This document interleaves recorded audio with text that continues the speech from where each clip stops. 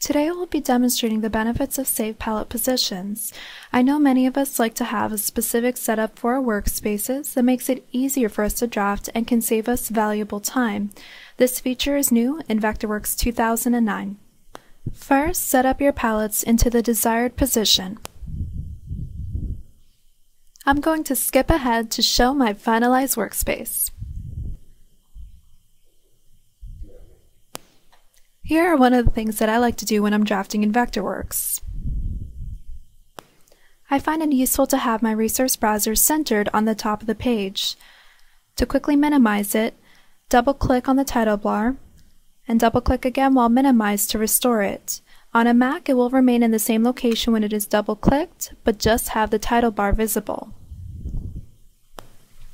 Now that I have my palette set up to my liking, to keep this setup, go to Window, Pallets, and then Save Palette Positions.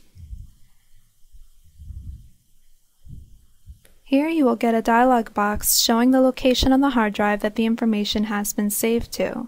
Since I am using Windows Vista, this will show a different location than on Windows XP or later. This information will be stored in the current active workspace that is indicated under Tools and Workspaces with a check mark next to it. It can be very useful for transferring your information over to another computer. To do this, simply copy the workspace off your current computer and with the use of any external media device such as a flash drive, CD, etc. Then place the workspace into your Workspaces folder on the new computer.